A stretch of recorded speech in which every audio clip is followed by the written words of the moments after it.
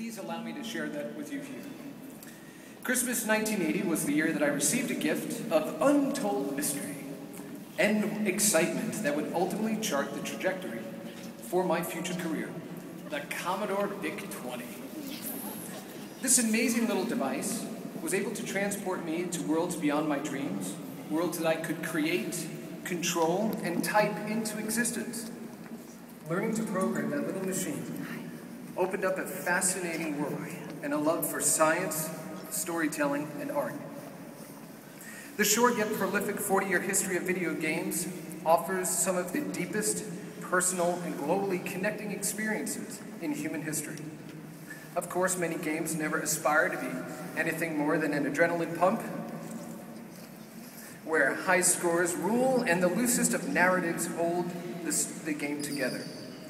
The common thread, regardless of intent, is that they are an amalgam of disciplines: storytelling, animation, music, and cinematography, whose sum is greater than its parts.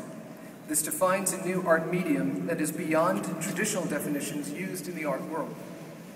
I find this fascinating and inspiring.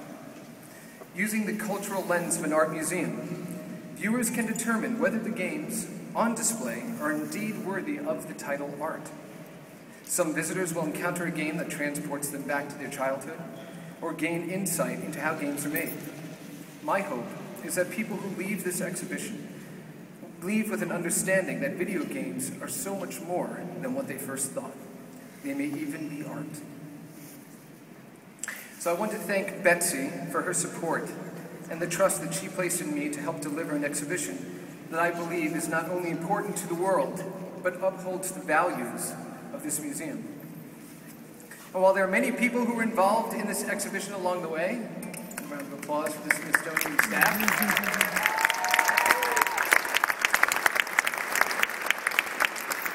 There are 4 people whom, without their dedication and determination, this exhibition would not be the amazing achievement it has become. Georgina Goodlander, right over here. Georgina has been extraordinary in managing all of the complexities of an exhibition of this size and scope entails. Not to mention that she needed to deal with me, and to try to keep me on task, which is no easy feat. Once again, for those of you who know me very well.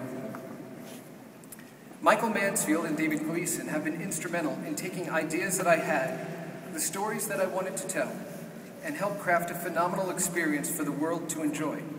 Your dedication to detail, ideas that shape the final exhibition, and contributions, such as Michael's inspired Gamer Faces piece, have made this fantastic exhibition the success it has become.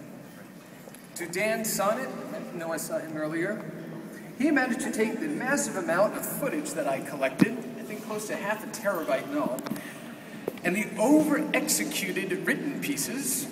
Chris, you can't say this, you need to say this. And was able to stitch together the footage that tells the stories I needed to tell.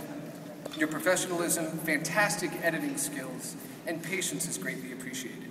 And to the 4 of you I say, it is wonderful to start a project as colleagues and finish as friends.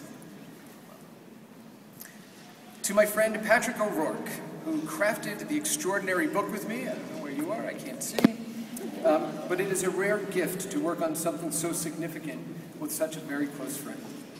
And to my family, friends, and those who believed in me and cheered me along the way, I thank you for your ever-present support and encouragement. And most importantly, I want to thank my amazing wife of nearly 18 years, Michelle.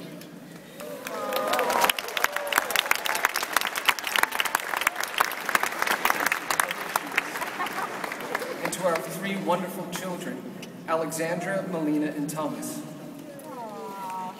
Your support has meant the most of all. There are many times when preparing for this exhibition came at the expense of time that I could have spent with you. Instead of sitting in front of an editing suite or writing into the wee hours of the morning, it is your understanding, love, and support that allowed me to create something that, while just 3 years in the making, I have been waiting for my whole life.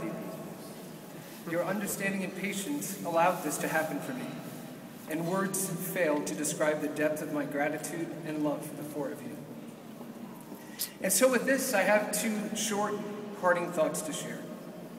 First, to my children, I want you to understand that if you care enough about something, whatever that may be, and dedicate yourself to giving back to the world, you can harness that to help illuminate and inspire others.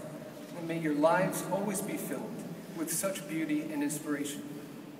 And lastly, I would ask that you all raise your glass with me and toast the dreamers of dreams, the inspired artists, designers, musicians, and poets that choose to speak to the world through this dynamic and expressive form.